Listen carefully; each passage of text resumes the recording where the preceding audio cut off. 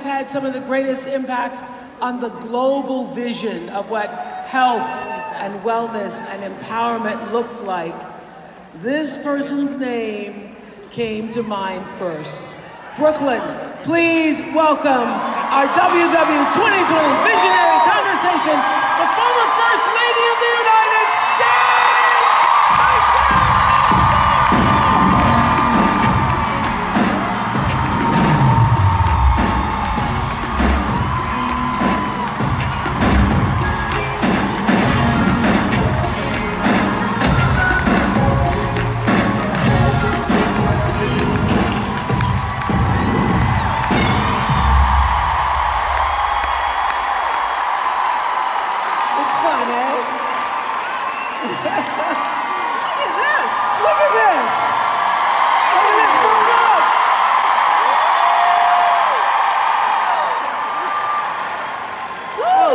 Does this feel like deja vu all over again for you?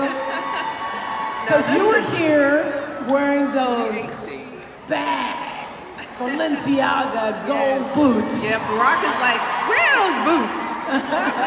It's like, what you do with those boots? I was like, they put away, honey, just settle down. It's the thing, when you wear a pair of boots like that, it's really like they go to the Michelle Museum, That's right. You know, you don't walk around the street in that. You don't do anything with those boots. Yes. You barely get on stage in those boots.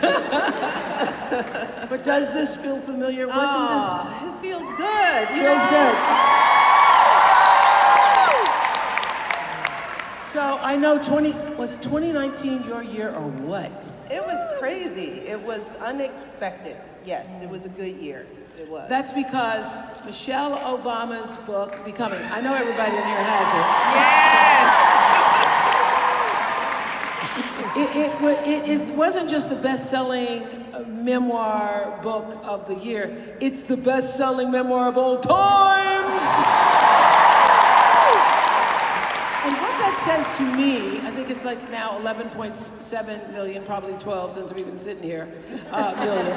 What it says to me is that it's such an extraordinary time to be a strong, confident, assured, and above all else, well woman in the world today. Absolutely. I mean, so many people saw themselves in my story. It's also a time for owning our stories. And I think that's part of what resonated with people. Yes. I mean, a lot of people came up and said, well, you were so vulnerable. Was it hard for you to tell your story, to tell your truth? There were things you covered that were difficult, like trouble in your marriage and trouble getting pregnant. Was that hard to do? And my response is, no, that's my story. I embrace every aspect of who I am because, as I've said, I like my story. I like it, all the highs and lows and the bumps in between. Yeah.